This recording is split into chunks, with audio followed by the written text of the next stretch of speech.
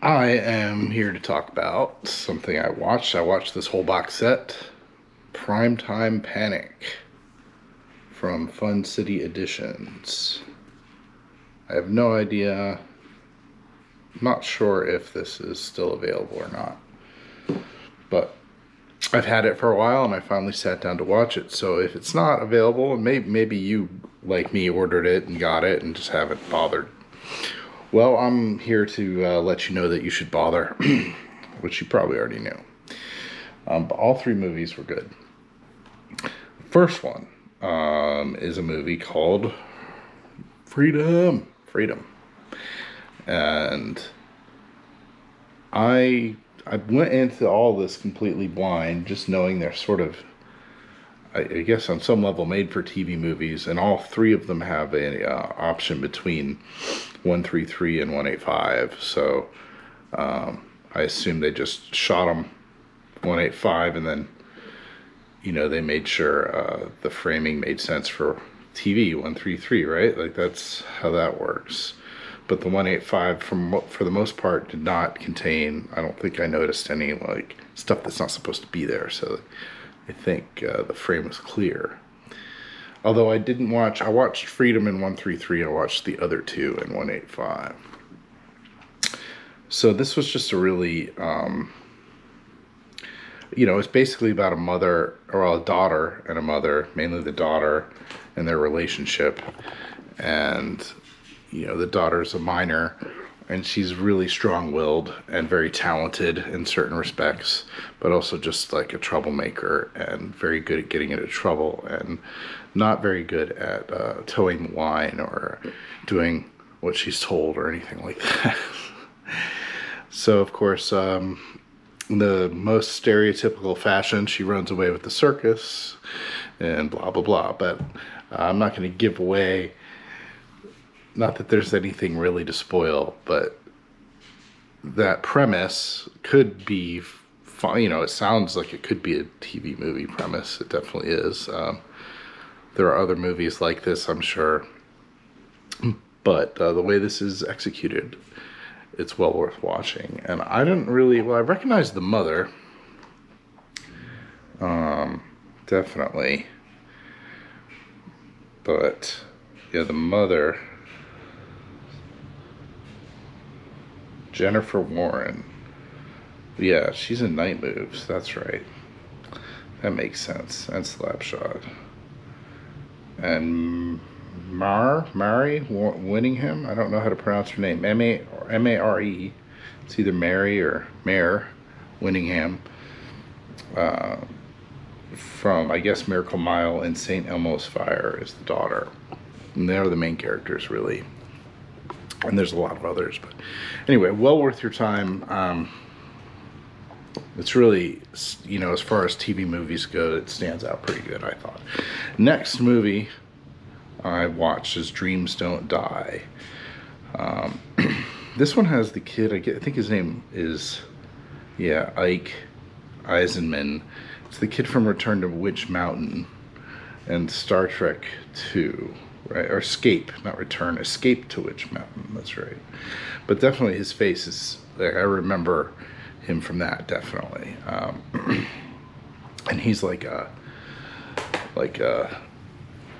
street artist, basically. Also another kid who's not very good at doing what he's told. He's an orphan, and he's got this sort of girlfriend, I think, who's also an orphan, and she gets caught up with this really interesting character. And then there's Paul Winfield shows up as a cop trying to like push them all in the right direction, and it's very good. And there's some very touching moments and tragic moments, and it's like, how do these kids get out of the hole they're in? Nowadays they probably wouldn't be like, it's like two white kids in New York, I think. You would probably do this differently now, I think. So it's kind of cool to see this way, I think. Anyway, it's well done, also very good, and a lot of good acting. So, and the writing's very good too. So there's really nothing to complain about here. It's, yeah. Watch it. last but definitely not least, we have Death Ride to Osaka. Okay. In case I didn't put up Dreams Don't Die. There it is. I think I did.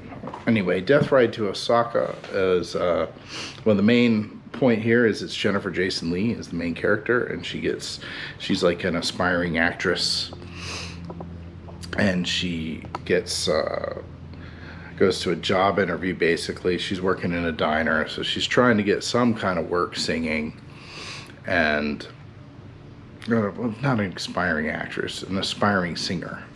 I don't know why I said actress. Singer.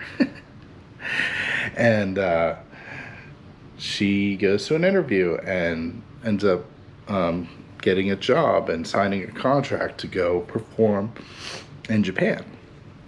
And it turns out she basically signs herself into like prostitution type white slavery in Japan at one of these like hostess club type situations, and you know, didn't realize what she was doing. So it's just the story of her getting stuck there, and it's Jennifer Jason Leigh, so she's got a ton of attitude and personality, and it's just a young version of her. So she looks also at the same time very innocent, but then, you know, if you know who Jennifer Jason Leigh, if anyone can handle that situation, it's her, right? Like, so perfectly cast, and so you get a nice combination. It looks like they definitely shot some of it in Japan, and yeah, once again, all 3 movies well worth your time, and they all have bonus features, and it's a full package, man. I don't know why I waited so long to watch it, but once again, Primetime Panic. If this is lingering away, whatever the word is, rotting away in your collection, don't let that happen. Watch them. Double checked. So Primetime Panic, which is released by Fun City Editions, which I think I forgot to mention, which is one of the sub-labels on Vinegar Syndrome. One of my favorites personally, although they all have interesting stuff in them. It's still available. I think for $59. Let me double check. It's either $49 or $59. Yeah, $59.99.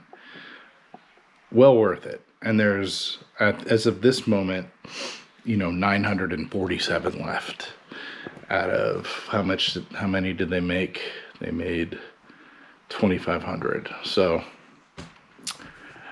it didn't blow out completely yet, but that's not going to last. People are going to buy that and it'll be gone. So go to vinegarsyndrome.com, buy it there. If you're a well, I don't even know. Yeah, it's probably too late to, yeah, it was last year, I think, when it came out. So that's it. Yeah, $59.99 maybe at the next sale. Halfway to Black Friday sale. Pick it up then. If you, I don't know if it'll be on a deeper discount or not, but it's worth $59.99. I'll tell you that. Fun City Editions, vinegarsyndrome.com, Primetime Panic.